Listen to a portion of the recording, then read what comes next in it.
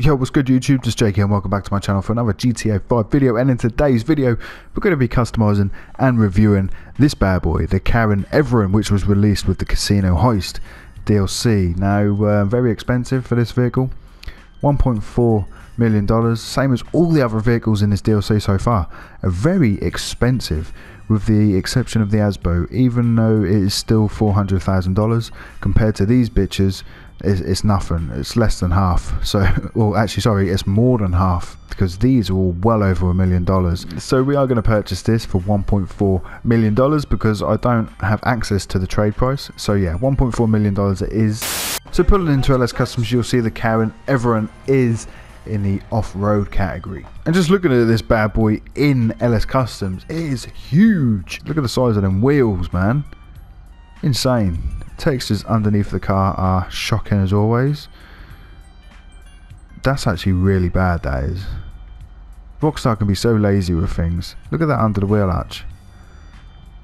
Literally no suspension. They've just got a flat texture of a suspension arm. It's just ridiculous. Anyway, let's look on the bright side of things on this video. Let's go to armor and purchase 100% body armor as always to start the build. Brakes, we're going to get the race brakes. Bumper, front bumper, loads of options for the front bumper, which is nice to see. And giving a splitter to a car like this is retarded. But anyway, we're going to move on. We've got the barbell. Then we've got the barbell with a winch. Barbell with a winch and fogs. And that splitter's still there. Oh my Jesus, that is huge. Splitter's still there. Splitter is still there. That's really irritating that all these options, which are cool options, have that horrible splitter at the bottom. Oh man, that's really irritating. We're gonna get the... No, we don't want to get the polar one actually. It looks kind of weird when it pokes out of the bumper like that. So we are going to get next best thing, and it's going to be the Explorer bar with the winch and fogs, obviously, don't forget that. Rear bumper, we've got two additional options. We've got the chrome and the chrome. Chrome and chrome. And we're going to get chrome too. Why the hell not? Engine, we get the level 4 engine upgrade. For the exhausts, only two additional options. And exit into the side just slightly. And then we'll get the jewels, and we're going to get those bad boys. For the hood, we get the secondary carbon. We get the one with a little guard at the front, which is pretty cool. The carbon version of that, and then we get the vented,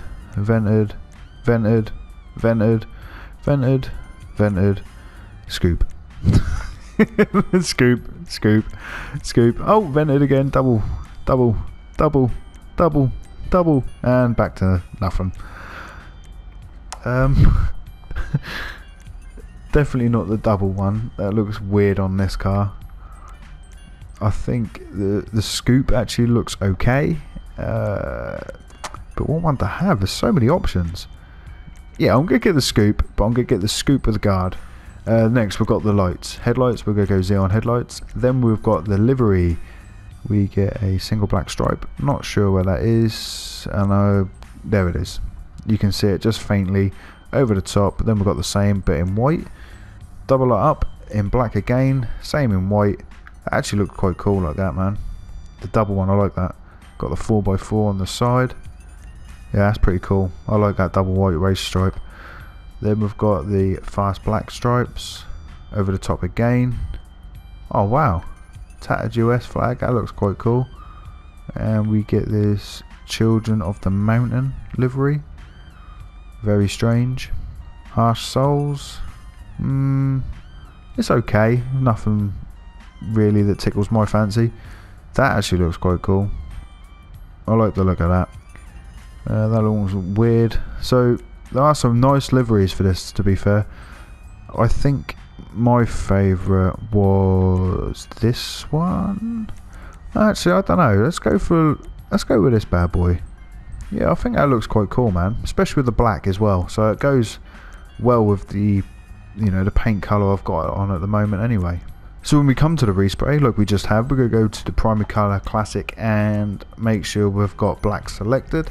Same for the secondary colour, classic, and make sure the black is selected. Roll cage. I don't know why it's under roll cage, because it clearly says it's a bed cover and that's a rack and they're containers. So I don't understand why the category's called roll cage. And we've got this, but they're not technically roll cages, are they?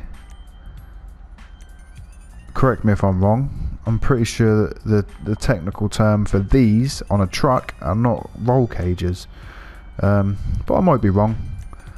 That's just my understanding that they're called something different.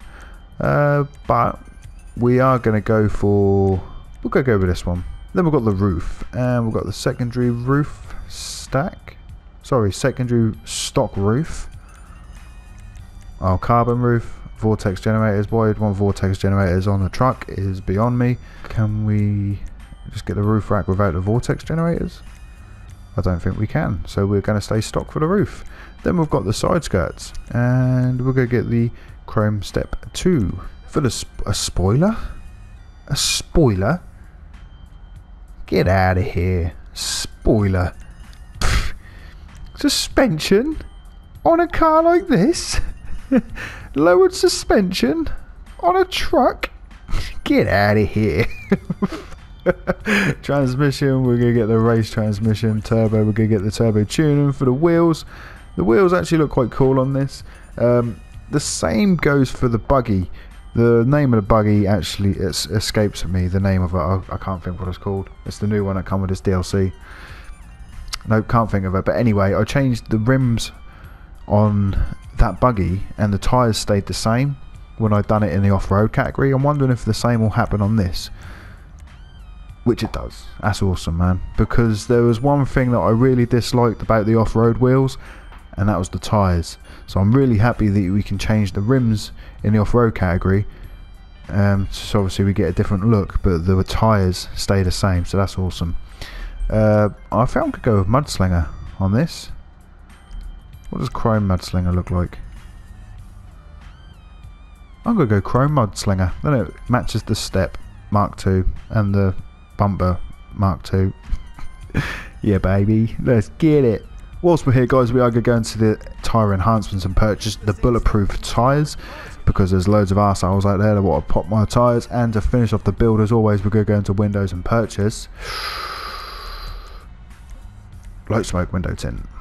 So as we pull out of LS Customs, it is night time because I'm on PS4, and it always seems to be night time when I finish my builds on PS4. And obviously when I'm on PC, I can go into the mod menu and change the time of day, and I don't have that luxury in this, so just have to make do. The customizations are pretty sweet for this vehicle, not gonna lie. I'm really happy the way it's turned out. I think it looks awesome, very unique, and it's an off-road vehicle, so hopefully it's gonna be competitive, maybe.